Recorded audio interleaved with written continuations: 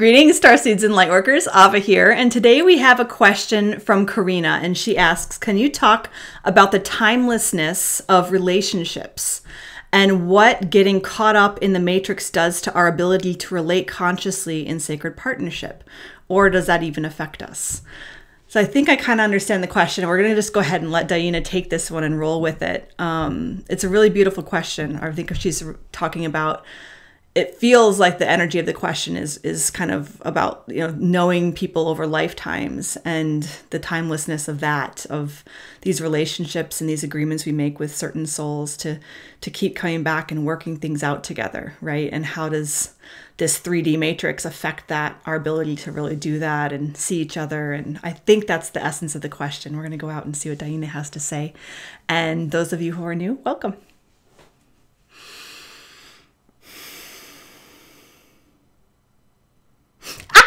This is DiYeena of the Pleiadian Family, and we are here to bring the love.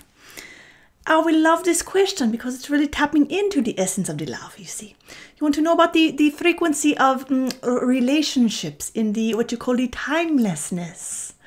We like how you phrase that, because you are in the 3 dimensions, you see, and so it feels timeless. And it's the best way, the most poetic way you can use to describe this feeling of knowing someone without the bounds of this 3-dimensionality that you know so well.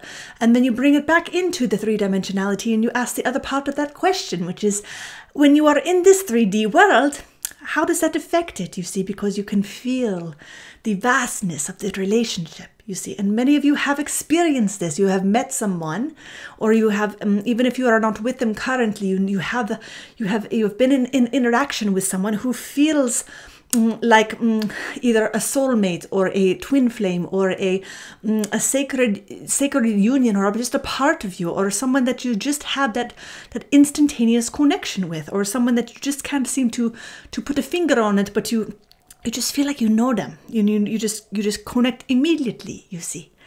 And so we have these moments often in our life, whether we are conscious of it or not, because we generally move through the different timelines with the same souls, you see. Oftentimes, it is a part of our own soul, you see. A lot of times we will split the soul into different forms, you see, in order to achieve different goals. And this is it's a whole other topic which we've touched on in other episodes, you see, a little bit. But it is something that we overlook a little bit when it comes to twin flames. It might have been in the one about the soulmates and the twin flames. We talk a little bit about how the soul splits at times, you see. And it does not always do this, but parts of the soul can break off for just a little bit to have an experience on one particular timeline, and then meet that other part of themselves. And sometimes you need to have it be in a separate form in order to really get the lesson, so to speak. And then you have others that really are two separate, completely separate fractals that come together, you see, for that union and that co-creation, time and time again, you see, over and over on the different timelines, you see. And so when you feel into the timelessness of a relationship, what you are experiencing is the remembrance of this particular frequency of another. It's something that you know, something you are familiar with. Why? Because it is something that is playing out on multiple timelines in multiple dimensions in this very moment. So it feels timeless because it is all in the now. And so it is timeless in the sense it is in the present moment always. And you are really having a different version, but in the same context of this person, time and time again. And maybe it has a little bit slightly different ending in a different timeline or different dimension, but you are really choosing to play this out all with the same person, you see. And so as that comes down into the 3rd dimension, how does that affect it, you see? It affects it in a certain way, in the sense that you are still playing it out, you see. And the density of dimension number 3, you see, is such that it is easy to forget why you come together. It is easy to forget the soul contract, so to speak. It is easier to forget all the other ways that you know each other, and from where and why, you see. And so all these other places that are playing out. And these are what you would consider in your three-dimensional timeline past lives.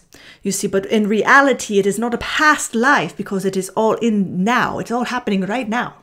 So what is actually happening is you are tuning into the different dimensions of consciousness that are playing out with this particular soul of consciousness, this particular version of a fractal of creation. These two souls have come together to do the dance, you see. And so when you're coming into the third dimension, it is much denser. It's much denser. And so what that does is it creates more opportunity to experience love within polarity. And this is really why most humans come to the earth in particular, is because it is the biggest opportunity to experience the fullness of love, because it is much easier when you are a Pleiadian and you are in a 9th or 12th dimension or anything like that. You see, the veil is so thin, and it is very much the love frequency. There is not much of the other side of the what you call the dark or the chaos. You see, it is much more the love and the light.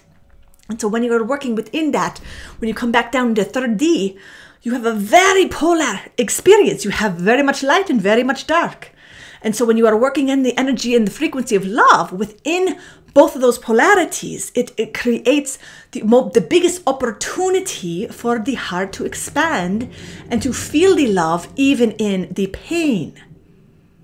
And even in the bliss, you see, on both sides of it, you get to experience both, you see. So this is the beauty of it, you see. And so that is a little bit about the timelessness, or the dimensionality, the multi-dimensionality of love, you see. We hear Ava's children. Maybe one day you will get to meet Ava's children, you see, in one of the future episodes, you see, because sometimes they like to come and talk to DiYeena, and sometimes they have fascinating questions as well.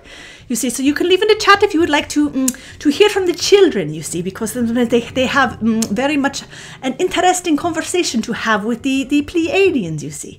So that would be a fun thing to do in the future. If you are interested in that, you let us know.